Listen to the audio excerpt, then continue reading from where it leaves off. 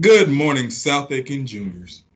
This is Mr. Fuller coming to talk to you really quickly about March testing. You all, because you are in third year high school, you all have a lot of things that we are putting on you because you're built for it and you're ready to go. The month of March is chock full of things. Some of you are going to take the ACT, some of you are going to take the SAT. All of you are going to take the work keys.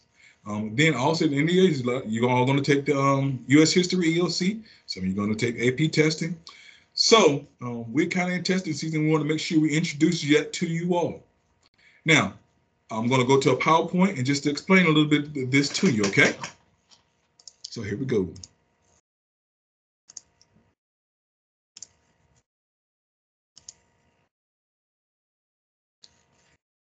All right. So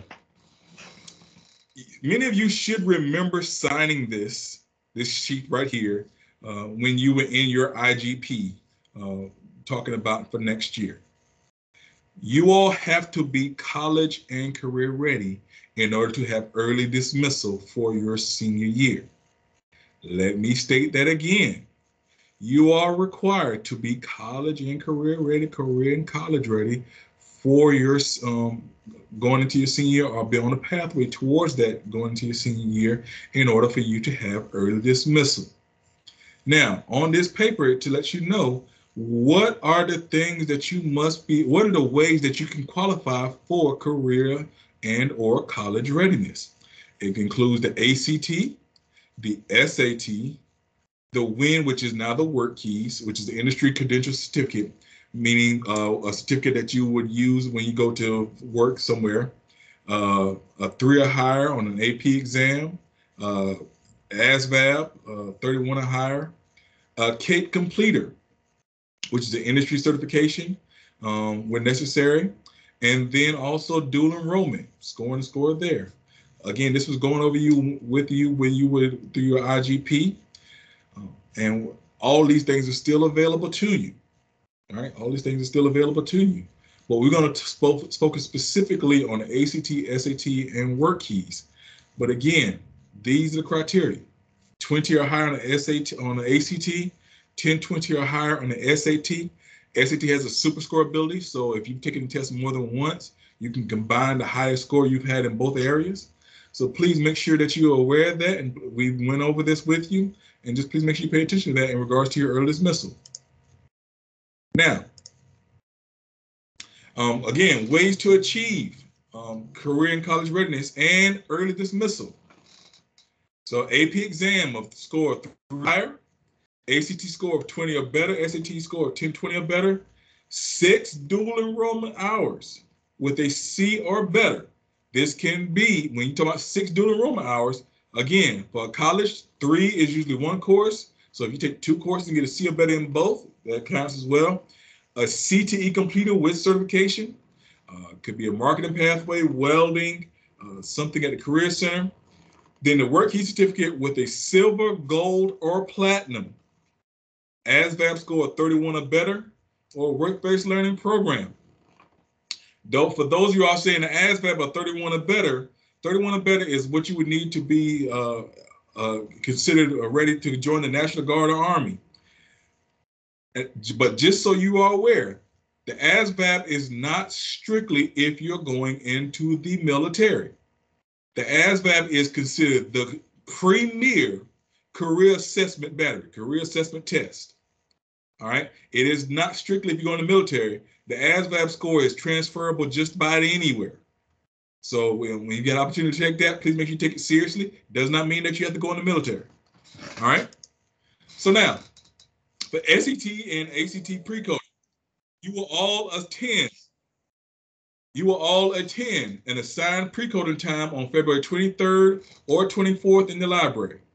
Pre-coding students can pick to submit scores to up to 4 colleges and universities for free. Meaning you don't have to pay for it. You take this test. If you've got a Hope College, a college that you're interested in, a college you know you want to go to, you can send your scores for free to 4 colleges and universities. So please make sure you take advantage of that. Scores are accepted by all 2-year and 4-year U.S. colleges and universities. and accepted for numerous scholarship opportunities, including the South Carolina Life and Palmetto Fellow Scholarship Program. So please, once again, when you take the ACT or SAT, once again, take it seriously. All right? You're taking it for free, which is a big deal. So please make sure you take that seriously. All right? So now the SAT will take place on March 2nd. SAT will take place on March 2nd.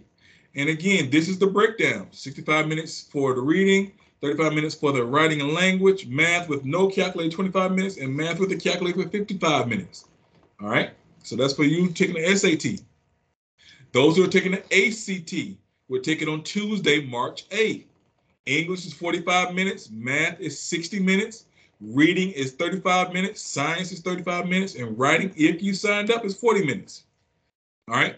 But we'll go over a whole lot more of test taking strategies and all those kinds of things with you all at a later date.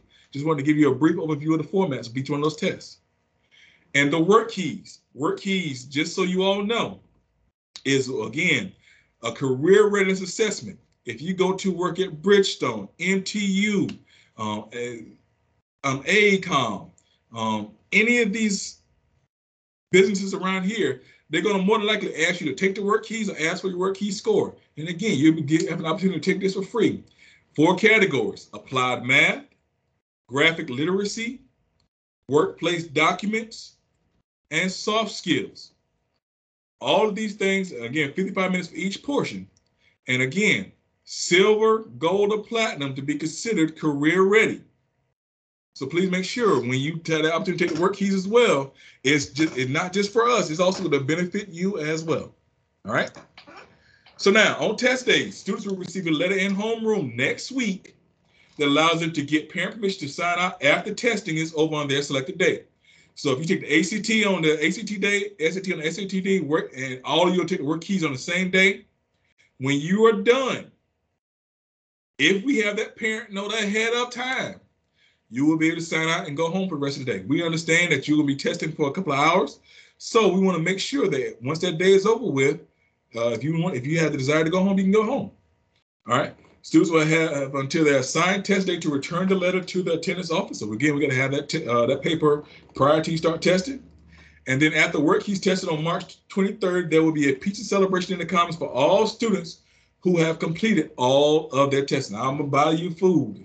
I know you all like to eat, so I'm going to buy you food at the end of March 23rd for all students who have completed all of their work keys testing and all of their ACT or SAT testing. Okay? Now, you'll be provided an opportunity to attend a test prep workshop on March 1st, which will go over, again, test taking strategies, some good reminders, things that'll help you out in regards to taking the test. I encourage all of you to go into the ACT and work keys, SAT improvement program through Khan Academy. They have a lot of information there that's available for you on Khan Academy that'll just help you, that'll give you just that slight boost in your scoring. It's free, so I'd encourage you to go into Khan Academy and look at those resources. And then work keys, classroom review of questions with bell rings will begin on February 22nd and conclude on March 22nd. So please make sure you take those seriously as well. Once again, this is tied to early dismissal, so we want to make sure you're taking this seriously. Now, review your past for next week. And if you have questions, please see Ms. Colmar in room 109. If you all know where Mr. Howard's room is, where he normally stands, that is room 109 is, and you can see Ms. Colmar if you have questions. And please pay attention to this quote: there is no elevator to success. You have to take the stairs. Okay? There's no shortcut, there's no easy button.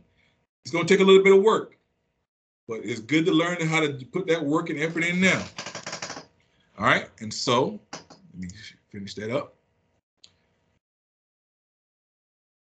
All right, so once again, you all should be looking at me. We got the ACT for some of you all, SAT for others, and then the work keys. Please make sure you put the time and effort in those things. All right, it is for your benefit. It's given to you for free. Please take the time to do it well.